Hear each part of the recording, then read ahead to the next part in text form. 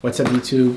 Kyron back up in here with another video, and today we have the long-awaited jewelry collection video. I haven't done this since like 2019, I think was the last time I did this. And the one consistent question I always get is about my jewelry. So I'm gonna go through all of it pretty much here. There's a lot of stuff that I don't wear. There's a lot of stuff that I do wear. I'm gonna go through like the daily rotation jewelry stuff that's in this jewelry box, and then we're gonna get into all the miscellaneous stuff. So let's kick it off right here. So first we're just gonna get into the Ore NYC jewelry box. Shout out to Ray on this one. This is like made with, I think, vintage military, like that stock material, which is really nice. I keep all my daily jewelry in this all the time, so it's really useful. And in here, just get into some of the stuff. It's really nice. Has a bunch of different compartments, has this top one, so we'll get probably into just my daily stuff. So we'll get into something very new. This is the Chrome Heart Cemetery ring. I've been trying to get this ring for literally ages now. I've been trying to get this ring for so long. I even tried to get it at the Chrome Heart store when I was out there in New York. Wasn't able to get it just because they didn't have my size, and then I got it through Drip Tea Market, which is a store out of Seattle. Thanks to Kenneth, he proxied it for me. Bro, who is calling me? Yo, like, what you on about, bro? Yo, so I'm hearing a whole lot of like jibber jabber on the internet talking like, you're saying you have the best Chrome Hearts collection on YouTube? I do, bro. I know I do, for a fact, bro. Yo, but like respectfully, first of all, we just gonna cut to the chase. I was the first person on YouTube with Chrome Hearts, so like we're not gonna get it twisted, right? Okay. And second of all, you don't even have the Chrome Hearts fitted. Ooh. That's like having a Yankee cap with no brim. Hey, I don't need that. What do you mean? I don't even need that, bro. I don't even have this. Oh my god, my brother came over. I gotta restart this shit. It's about like 800 US or something like that. I think like 8 or 850 is the retail. Pretty worth it for chrome. It's like a pretty substantial weight for a silver piece. You are paying for silver, but you're also paying for the branding. So that's my first ring. Actually, I'll just put it on so that you guys could see what my daily wear is. I think I wear like this normally on this ring finger. And then the next one we'll get into is this little stack situation that I've been doing. So we'll get into two. Let's put this down here. These two rings. This one is from Staatsballet, which is a brand from Kaylee and Avery. They both run it. Very like artisanal brand, avant-garde. Really nice. It starts off all black and then it fades to this, which is really nice. It's like pre-oxidized, if that makes sense. And then it chips away to this silver, which is really cool. Then this next one right here is this spinny ring. I'll put the link in the description below, but a lot of people ask me where to get jewelry in Montreal. This is pretty much where you could get it if you want to get custom stuff or whatever. So it's Bagus. Bagus? Okay. Bagus is the name. Correction from Max. So that's how I wear it. I just stack them together. I put this one on top and then this one here, and then that's that. Canal. So that's how I wear them. A lot of people were asking about the spinny ring in the last vlog. That's this one. It looks kind of like chrome, but it's not because they don't have, I think they actually do have a spinning ring, but it's pretty expensive. I think it's like 1,200, so I'm not too down for that, but I'm down for this one. So yeah. So we'll finish off the last three rings that I have here. These ones I don't really wear too much. It's kind of like a place filler whenever I feel like I need more rings, but as of recent, I've only been wearing these three, but on 2 fingers. But this one is like a dupe for a Cartier ring, like the, what's it called? The Just Inclus or whatever. The nail ring, pretty much. They also have a chrome one like this, but this is literally made out of stainless steel, so it's nothing crazy. I think the actual one is maybe like 1,000 also, but way too expensive. It looks nice like this though. It's pretty cool. I like it. Then the next one is from Silverstone. It's just this Cuban link. Pretty standard, pretty classic. They call it the curb link, I think. But this one's also pretty nice too, just as a placeholder. And the last one, my Thanos ring. This one's pretty cool. It just has like a little gemstone in the middle. It's kind of like collegiate at the same time too. Forget the brand of this one, but also very nice. It's a bit more bright than the rest, so it's kind of hard to mix with my other silver, but I like these nonetheless. So this is literally all of them on all together. This is like doing the most, but I just wanted to show you what they look like on hand. This is like the nail dupe, the curb link, and then the Thanos ring. So that's all of them on together. But I honestly would probably just wear it like this sometimes. But yeah. So we're gonna move on to bracelets. This is another question that I get quite often. My stack of bracelets, it's inspired by Young Thug, obviously. He stacks a lot of bracelets and they're mixed with like gold, diamonds, everything. This is a very affordable take on that, obviously.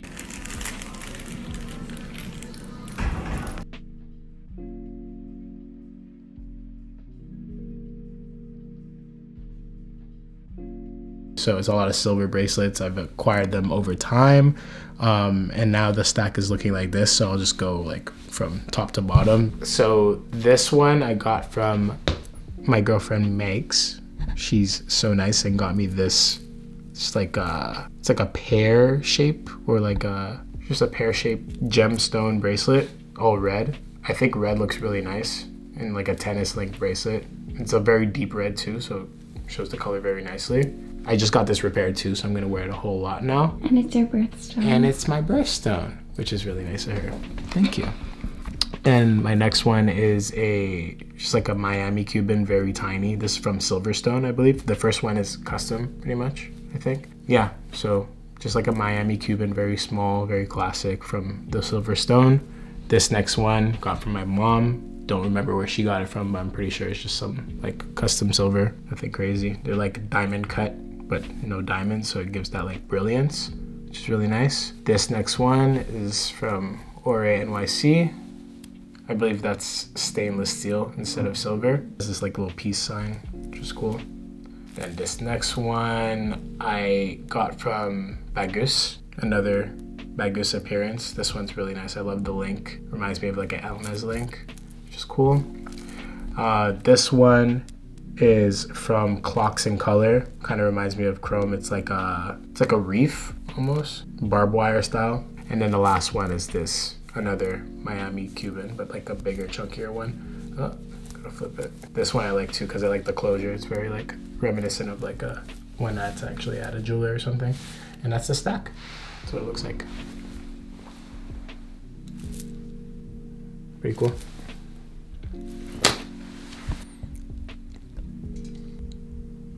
So we're gonna get into the necklaces that I wear semi-daily, I would say.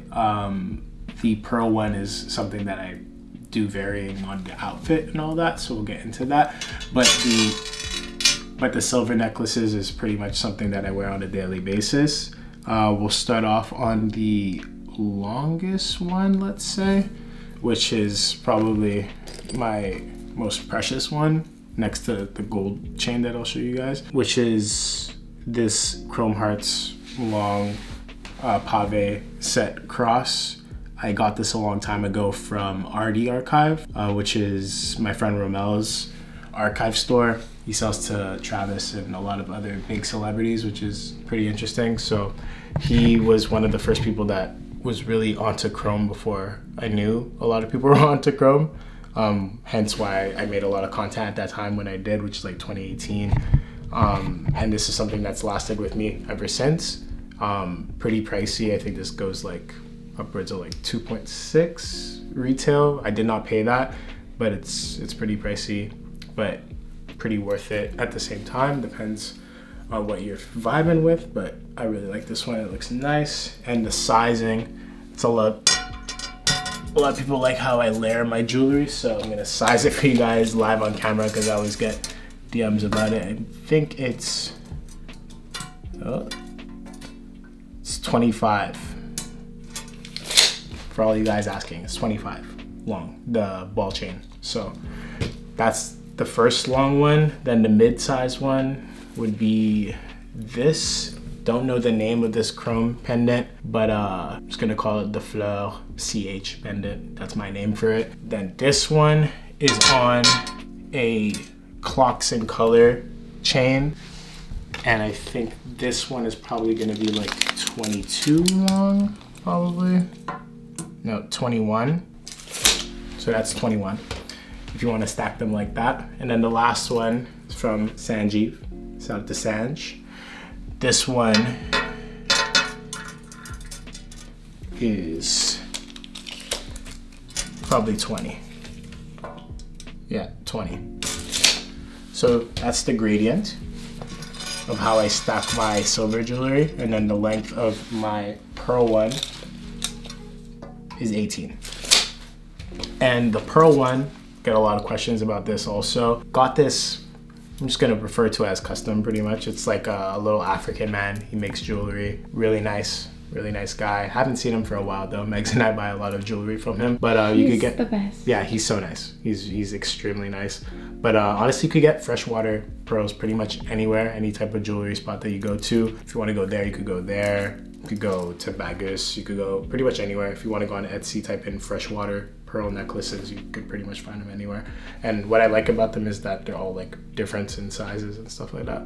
There's like no symmetry or whatever. So that's what I like about it. And I'll just layer it all up for you guys. While I layer it up, I got the CH Fleur pendant from my friend Chad, which is really nice of him. I did some photography and he paid me with the pendant. And the Sanj chain I got from Sanj. And that's where I got pretty much everything. So this is what it looks like all stacked up. Do you want to tell the awful baby chrome? Oh my gosh, I forgot about that. Yeah, so this pendant had a little brother. RIP to little bro. He's gone. He's no longer with us. I went out to dinner with Megs and we were walking home and I just felt something like tickling on my chest and it was a chain loose and I was like, so I looked down and the smaller version of this was gone. So basically like $1,000+ down the drain, but just a lesson to be learned. Like just like every time you get up somewhere, just like touch anything that's valuable. Just make sure that you double check that. But I mean, it's material possessions. I think more of the moral of that story is like fix your clasps often. That too. Because that too. You wear those necklaces every day, you're not gonna realize. Yeah, this is not like, it's not really smart to wear these daily either. It's just like, I really like them. Realistically, I should probably just wear like one, but it's a lot at the same time. So, looks good. Yeah, pull the pearl up. That's what it looks like all together.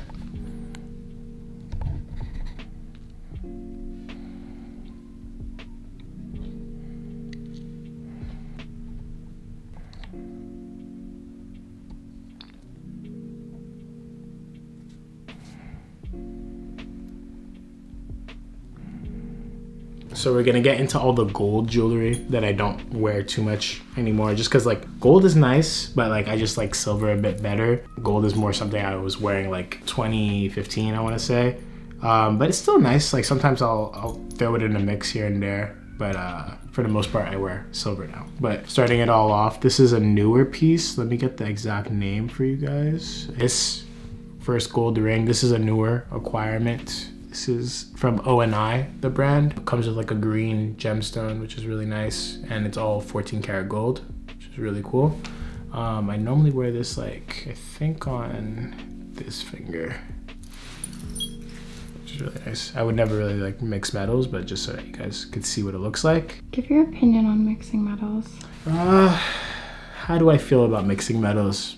I personally wouldn't do it. I like doing like white gold and rose. Like that's the only metals I'd really mix just because they kind of complement my skin. But anything that's like on opposite ends of the spectrum, like which is like silver and white gold and yellow gold, just doesn't really mix in my head. But I've seen some people do it, so it could kind of work out. Depends on how you prefer to wear your things. But and when you wear your chrome glasses with the rose gold, you don't mind wearing silver with it? Yeah, no, I don't mind because I feel like my chrome glasses pull out different colors from like my facial features compared to like how my jewelry does, and I don't think it has to necessarily match just because I don't know, it's like almost like hardware on a jacket. I don't feel like I have to match my hardware from my jacket to like my jewelry per se, if that makes sense. But yeah, I like rose and white together, but yellow has to be completely separate, in my personal opinion. This one I got from Popular Jewelry Co. Got it customly made. Just like a very common thing to do in New York, just like a name ring. They also do chains too, which is pretty nice. If I were to go back, I'd make this solid, just because it's a bit hollow, but at the time, Mads didn't have too much money, you know what I mean? So, but yeah, I really like this ring. It's pretty cool, pretty classic standard. 14K, I think too. 14 karat gold. And this last one is from my grandma, very sentimental. very nice. Just like pave set. This is her company ring, and she just gave it to me because she doesn't wear it anymore. Has her initials on the inside, which is really nice too. And just a funky little design. I think this is 14 karat gold as well. And the last one is probably the most sentimental and big boy piece, I guess you would say. Is this 24 karat gold chain. It's really heavy. I'm scared to wear it, honestly. Like, I don't really wear it anymore because it's soft gold. It's the softest gold could be because it's pure gold. It's fine. It looks cool like that. Oh, the gold. This is a bunch of silver jewelry that either has to get repaired or doesn't really fit my style anymore, or doesn't fit me, period. So we'll get into a newer one. I like starting with like the newer ones. This is a Cuban link bracelet that I have from Clocks and Color. It's really nice. I love the motif on it and everything. I think it's like it's supposed to be like a catfish on it, or some type of fish, which is pretty interesting. Reminded me of chrome once again, but very different in its own right. The only problem with this is that it doesn't fit me, unfortunately. It's like maybe 1 or 2 links too small. Hopefully I can bring it to like some type of it fits her though. See, it fits her, you guys. Wait, no, I'm just trying to, sorry.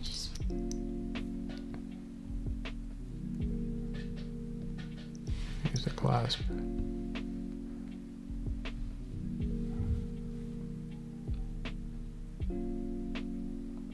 Pretty nice. I just wish it fit me. I'm gonna bring it to a jeweler and hopefully they could add some clasps for me and we'll make it work.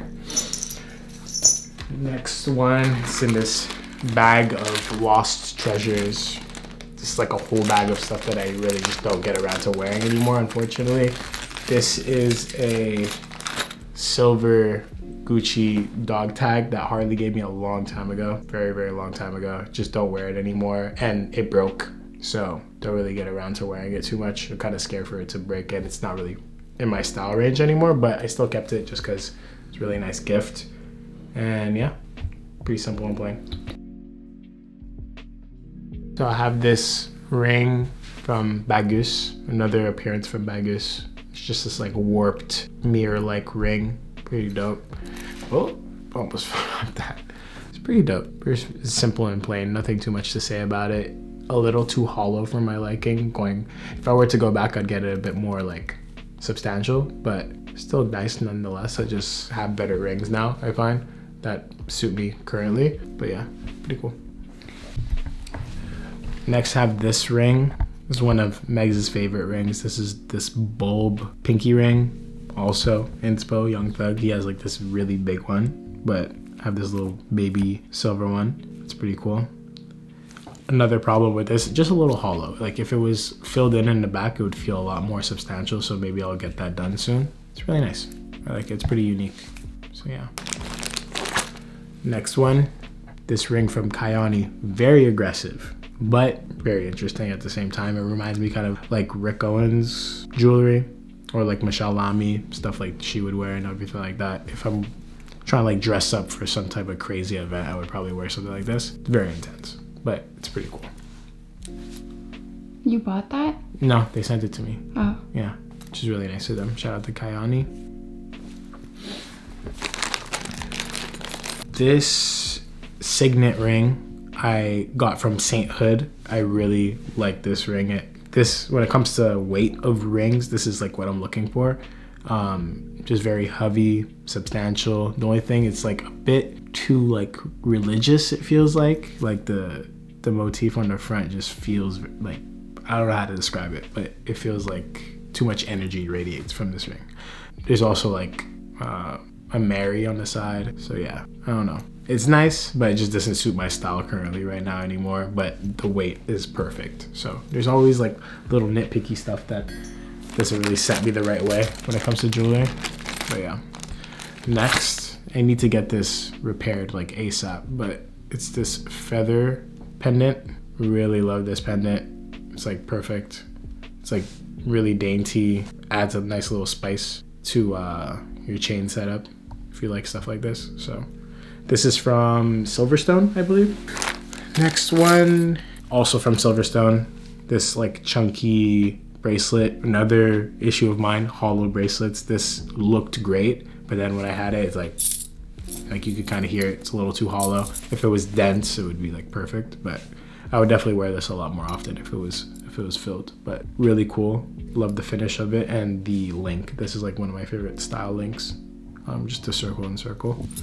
Yeah, also from Silverstone. Last two rings are this ring throwback to Jacob and Fernando. They released these a long time ago. You guys should bring these back. Also the star bracelet. I have a star bracelet. I took it off, but I need another one. So if you guys have any more, send me one, because that's like probably one of my most complimented bracelets. And this one from my great grandma, I believe, which is crazy, super sentimental, really nice. It's from Belize, which is really cool.